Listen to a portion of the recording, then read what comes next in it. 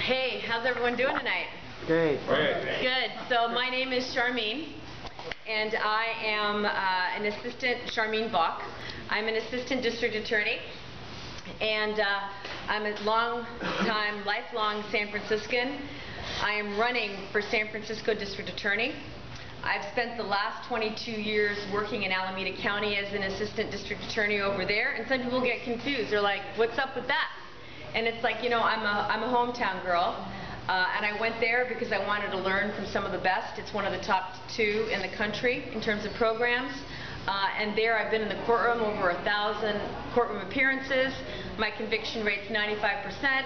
I've never lost a violent or serious felony trial. But I think what is probably most significant isn't that.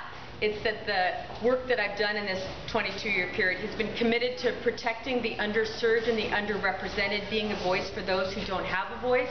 I'm an ardent victims' rights advocate, and I've spent my life really focused on crimes that are committed against children, against at-risk youth, against women of color, and other communities vulnerable to victimization. I'm a nationally recognized leader in the fight to combat child sex trafficking, which are where children are sold for sex. And that's a really big problem right now. We got so many kids that are out on the streets. You probably see it out here. You know, kids, drug dealers. Why sell crack, man, when you can sell that dope once? But you can sell kids over and over and over again. And when we're little, you know, we don't know what love really means, right? So you're looking for love in all the wrong places. We all want to be loved. And these children are, you know, people are getting rich off of our children, American children, children from abroad. But people hear about it abroad, but it's really an epidemic in the Bay Area.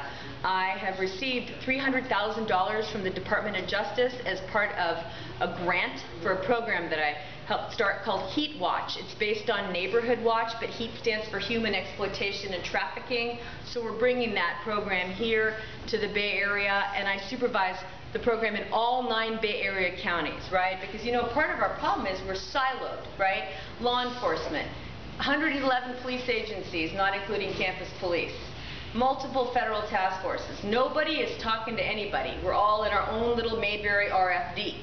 So we need to come out of that and work together so that we have community solutions, which is why I'm so proud to be here tonight with you guys, because you are part of the partnership that we need to have. You are the solution to this with us. It's a shared responsibility, and I see the DA's role as one of leadership to bring these different groups together at the same table. My door will always be open to you for us to work together as partners, as I have done in combating violent crime. I'm just as committed to making sure that we have innovative solutions for the rest of it.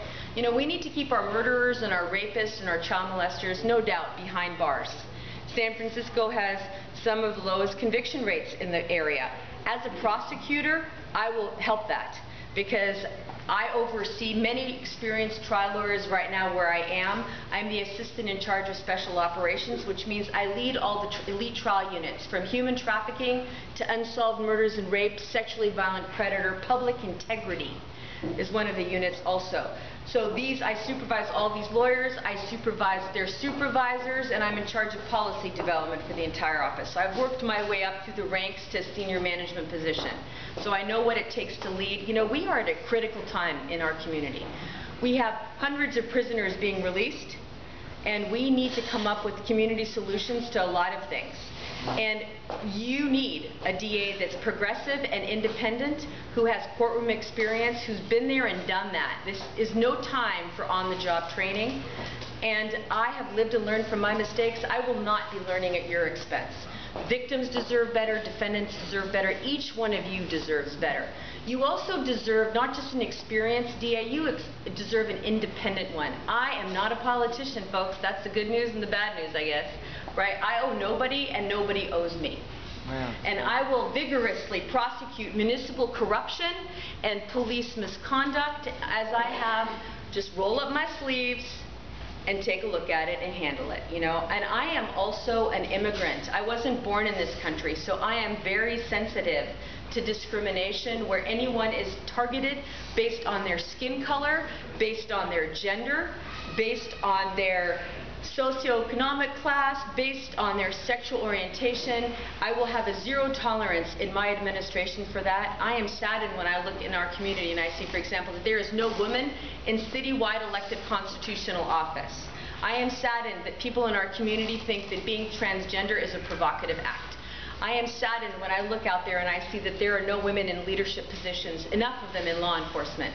So I am willing to, put my neck on the chopping table to make progress for, I think, our entire community. I'm also a mother, and my daughter wants to walk home from school. I want to make sure she gets home safely. And what it takes is an independent, progressive prosecutor that knows the job and has her eyes wide open. I hope to have your support, and I'm proud to see some of my supporters here. Thank you.